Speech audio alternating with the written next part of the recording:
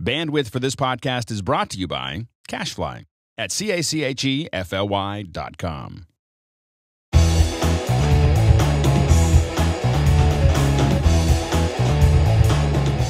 Welcome back to MacBreak Studio. We're here again in the beautiful studios in Pixel Core in Petaluma, California.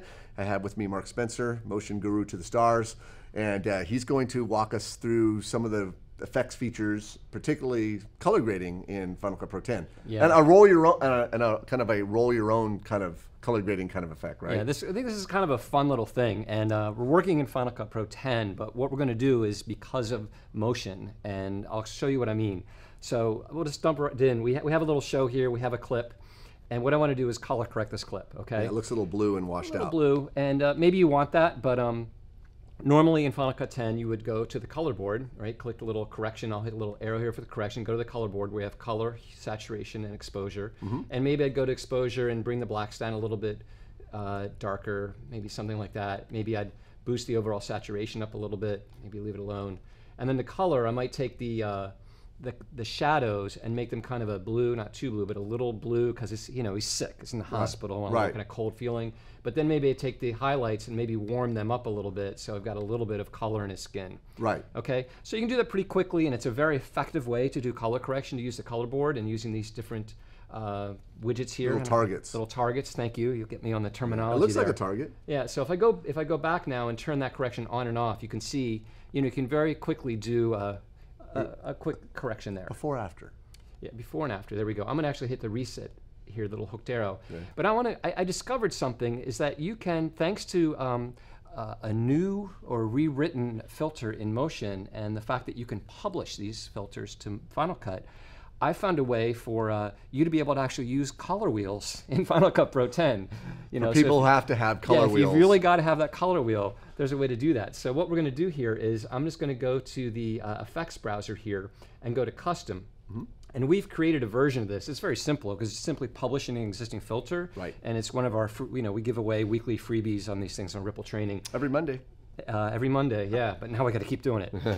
So we've got this one called RT Color Balance, and I'm going to drag it onto this clip, and you'll see up here in the video inspector that it has 3 color swatches for shadows, midtones, and highlights, right? So I'll start with the shadows. 3 tonal ranges. Exactly, so I'll start with the shadows. If I click it, what we get is the OS 10 color picker. I'll make it big. So we've got a color wheel. Sure. Okay? So you can kind of think of this as the slider over here is what you might be used to seeing below the color wheel, but I can adjust the overall luminance of my shadows right here without affecting the color. Look at that. Maybe bring that down. And then I can say, well, the color I want it to be a little bluer over. So I can make the shadows a little darker, a little bluer. Then I'll take the highlights here. I'll skip the midtones. And I could brighten up the highlights a little bit and maybe make them a little redder by pushing over into the reds. So if it's something you're used to, the kind of color wheel idea of doing color correction, you can access... That's a color picker. Basically, yeah, kind of like a color corrector 3-way. Can you use the crayon picker? Yeah, you could choose colors any way you wanted to. Whenever I do broadcast video, I always use the crayon picker. That's my choice. But a really neat way to control your shadows, midtones, and highlights by separately adjusting the luminance values by a slider on the right, and then hue and saturation. That would be color balance, essentially. Yes, exactly. So I'm adjusting the hue by the angle around this wheel, and then the saturation by how far out, or the radius of the wheel. I can get really saturated. Just like Final Cut Pro 7's 3-way color corrector wheels, essentially the same thing. It's doing the same thing you're doing on the color board, just another way to do it, another approach, and maybe you can get a little bit of a different look out of it. So now wait, of a fun thing. I think you can actually pull up the color board interface in this little plugin this little effect of yours if you wanted to, right? Oh, really?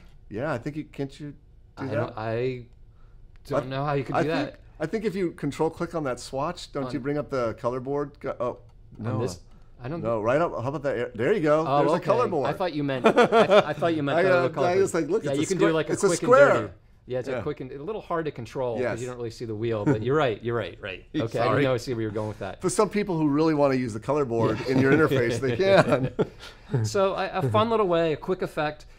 It's neat because it's an effect, and then you could copy paste effects from one thing to the other. You can't save presets is the one thing. If you do use the color board, and if I go back to that correction there, there's all these presets under the gear menu and you can save your own preset once you get a correction that you like. So you can't do that with this RT color balance, but it is a neat way to kind of do a color corrector 3-way type of approach in Final Cut Pro 10. Excellent. So where do people find these free effects like this RT color balance? You get those Ripple Training if you subscribe to rippletraining.com, the newsletter. There's actually just up there. We announce them through Twitter every week. So if you follow, you'll get them. Yeah. Exactly, and then we put them up, and this is a good one.